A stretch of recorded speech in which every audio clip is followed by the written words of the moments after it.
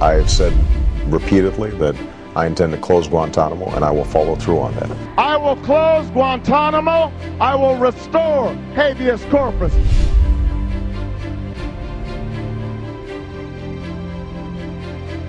And promptly to close the detention facility at Guantanamo consistent with the national security and foreign policy interests of the United States and the interests of justice, I hereby order. There we go.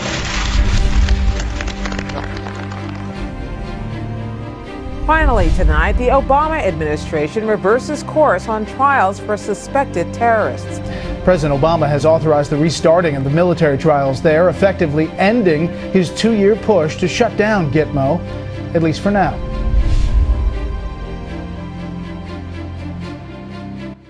Greetings, citizens of the world. We have watched with dismay as a great injustice is being committed by the United States government in the Guantanamo Bay concentration camp. Imagine your father, your brother, your husband arrested, sold for a bounty, black-bagged and sent away to a foreign country, tortured for years on end, accused of being a terrorist. No trial or charge is given, no lawyer is brought in, no one is allowed to see him, with no end in sight, with no hope for justice. Over 100 men who have been held and tortured for years have gone on a hunger strike.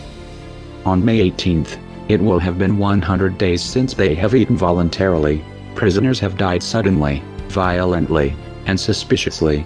All inmates in Guantanamo Bay have been locked in solitary confinement. Some are being force-fed, an international crime. These men face the prospect of a terrible death in prison despite many of them having been cleared for release years ago. One defense attorney has already committed suicide. It is time for the Obama administration to admit that this is a disgrace for any civilized country which upholds the rule of law. Guantanamo Bay must be closed at once. And the prisoners should be either returned to their home countries or given a fair trial in a federal court. Guantanamo Bay is an ongoing war crime. Anonymous will no longer tolerate this atrocity. We are outraged. We, the people in Anonymous, will not allow the most expensive prison on earth to be run without any respect for international laws. We stand in solidarity with the Guantanamo hunger strikers. We will shut down Guantanamo on May 17th to May 19th, to coincide with the 100th day of the hunger strike.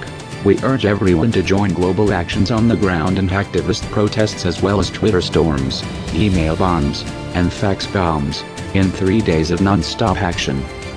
We are Anonymous. We are Legion. We are everywhere. We do not forgive. We do not forget. Expect us.